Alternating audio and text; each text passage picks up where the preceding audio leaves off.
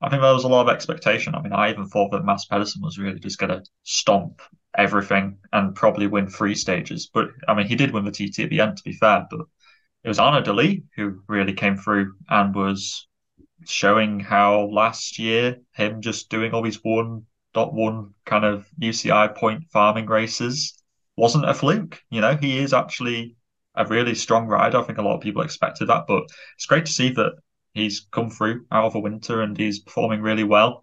I don't think his schedule says that he's going to Omloop, but you know, like when Ballerini won the other year, I think that De Lie could fulfill a very similar sort of role to that sort of very versatile sprinter. Cobbly sort of hard man gets through like a very windy Ghent Wevelgem, for example. So yeah, really impressive from De Lie and yeah, some other good results in that race. I think Paulus took the win, and yeah, but there was a what happened on stage two? Did anybody see that? Yeah, there was a big crash at about 20 or so kilometers to go. They came onto like a bridge, and at that point, it you can imagine what it's like. Half of the peloton is down. It's absolute carnage. We saw Valentin Ferrand. He actually sort of there's a picture you can see online where he's just gripping onto the side of the bridge, almost about to fall into the river. And he was helped out from the bridge by Axel Laurence of the Deceuninck of the Alpes and Deceuninck team. But at that point, the ambulances, I believe, like the emergency service vehicles, were helping people at the back, and they were at the back of the race whilst the racing still continued. At that point, the race directors took the executive decision to halt racing to neutralize it, because if there was another accident to happen in maybe the final 10 kilometers from that point onwards, then there wouldn't be any emergency service vehicles that could respond in time or that would be available to respond. So they took the decision to neutralize the finish. I've never seen this before for that reason, in terms of that being a reason why a race is neutralized. We often see like maybe there's something that's happened on course. We saw it last year's Tour de France when there were protesters. We've seen it in the past in 2015 Tour de France. There was a crash that also neutralized the race, but then the race completely stopped for a bit. Then there was a pause in the action. Where with this one, it was 20K to go. They just carried on and everyone rolled home together. So there was no winner on stage two. And De Lie held the yellow jersey for another day, which is a shame because I would have said De Lie probably could have won that stage as well, given that it was a pretty flat sprint into the town of Aube. But alas, it was a wise decision for safety reasons. I think the first stage was just so ferocious to see Mm. De Lie what he did. He made Mass Pilsen not well. We joked about it, made him look like a junior, but De Lie, he's only 20 years old. It's just yeah, no wonder Patrick Lefevre wants his claws in him. Mightily impressive, to be honest. De Lie, last season, it was impressive the people he was beating: Cavendish, Gourmay, Merlier. Like it was top tier sprinters that De Lie was winning against. But it was in a lot of these sort of like small classics in Belgium, the Ronde van West Brabant, like these kind of small races that don't hold a super amount of prestige, but his team are getting invited to. But this year, I think this is a big step up. We saw already this year. He took a sprint win last week, and now with these wins in a stage race setting alongside Mads Pedersen, for instance, on that finish to Bellegarde, you would say that that's Pedersen's kind of stomping ground. He performed really well on that finish to Bellegarde last year. I thought he would repeat that. Even Bernard Cosnefroy, it's a kicker at the end. I thought he also would have the legs to compete and provide a little bit of rivalry to De Lie. But De Lie just burnt them all really in the dust. Even look behind because he turns. Andrea Piccolo is a guy who's similarly got very fast legs at the end of a day like this. But yeah, he really was streets ahead at the Bessèges in the sprints. Okay, we will get to the rest of Etoile de Bessèges, but Milan San Remo is coming up. This is looking frighteningly strong from someone who can sprint and climb as well. Do you think he's the favorite for Milan San Remo, both of you? Yes. It's hard because he's only 20 years old. Yes, he's won the Ronde van Memorial Race, whatever in Belgium, but they're not what, almost 300 kilometers in length.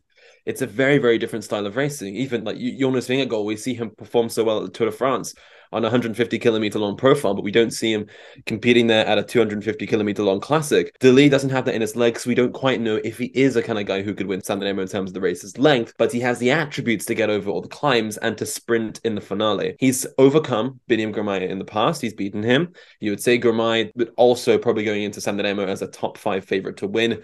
De Lie he's just so explosive as well. But then there's also a certain Australian on the squad who's also going to make this one a little bit difficult, because Caleb Ewan, over the past maybe 3 years, there's been murmurs and talk about Caleb Ewan's a guy who could win San Remo. He's come close in the past, been on the podium, but now with De Lie, he's the young new protege for that team. Is he going to command full control of the team instead of Ewan, who has showed in the past that he can compete at the end of the day, like San Remo? So it's interesting. We haven't really seen, I mean, I guess Remco maybe in that Lombardia in 2020. We haven't really seen someone come into a monument at this age as such a red-hot property. I think, yeah, I agree. The only time which we've seen De Lie do such a distance was the Britannia Classic last year, where he came fourth. It was Wout, Laurence, Alexander Camp, and then De Lie. And that's a much hillier and tougher parcours than San Remo is. But it's whether is he better at that continuous sort of grinding down process, whereas Milan San Remo is just like I know that there's a Cipressa and then there's the Poggio, of course, but can he keep up with the big dogs when they go flat out for 5 minutes at the Poggio? That's still to be seen. And like you say, Caleb Ewan might have something to say about the leadership of that team, because I mean, I listened to when Caleb Ewan was on Geraint Thomas's podcast. I listened to that, and Caleb Ewan was talking about how important it is to have a teammate over the top for Poggio. And I think that he still thinks about when he's finished second twice now. And one of those times is when Trentin didn't work for him. He kind of pinged off the front. So I think Ewan really has a bit of a thing with San Remo, how he really wants to win it. So it's going to be hard for Lotto to decide what's going on there, because you might see a scenario where it's like De Lie and Ewan are both there, and it's like, oh, what if they mess it up? And then like they should have gone with De Lie, or they should have gone with Ewan, or it'll be interesting to see. So yeah, I think De Lie, I'm unwilling to say that he's a favourite, but I think that he's an interesting one to be putting into the mix. Belgian team as well. That's another thing.